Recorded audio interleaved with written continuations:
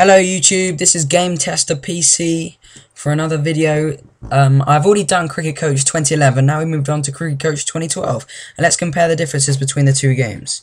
So, we've got the same four options here. We're going to click New Game, and the database is only 2012 this time. Remember, this is the Alpha 1 beta version, as it says here, for testing purposes. So, going to click Load here, and it will load the database. Choose our four modes. We're going to do New Career Mode, and this is where it looks different. It's more zoomed in.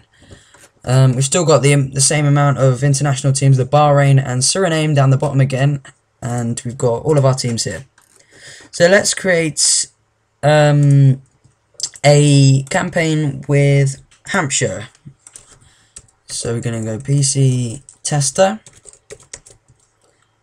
Oh, that's really annoying me. I've got some kind of issue. Right, and continue.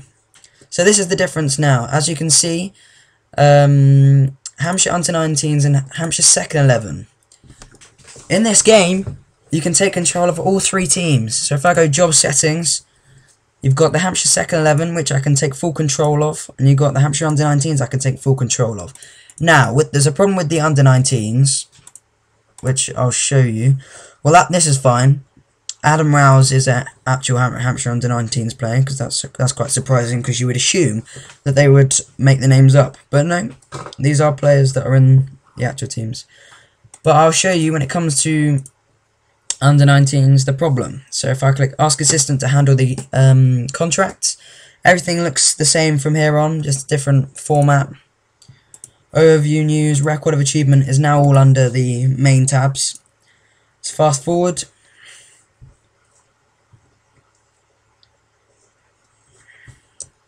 Let's hold space to stop now. So we go Job Settings. I'm going to go Hampshire Under-19s take full control. We're going to fast forward again. Now here we go. So this is our Hampshire Second 11. So let's put forward in there. And there's our Under-19s. And it looks like they've actually patched it, because what happened before was you had our team, then you had Katic, and so on. So it was always Simon Katic on their team. But it looks like it's been patched, so I'm going to autoplay that match. That's your Under-19s. It's pretty nifty. I think it's a lot better. And it looks like Hampshire have won anyway, so that's always good news. So we're going to fast forward. And then we'll have a look around once we stop. So here we are. Now, so our next game is against Derbyshire at the Rose Bowl. It should be the Ageas Bowl, that needs to update. Remember, this is the beta version.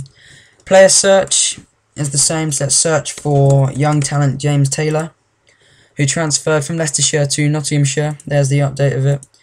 There's his career stats, his season stats, details. That's all of his ability in the game. Still got our all-time records. Highest winning margins in 2020 cricket. And yes, it's pretty good player ins and outs.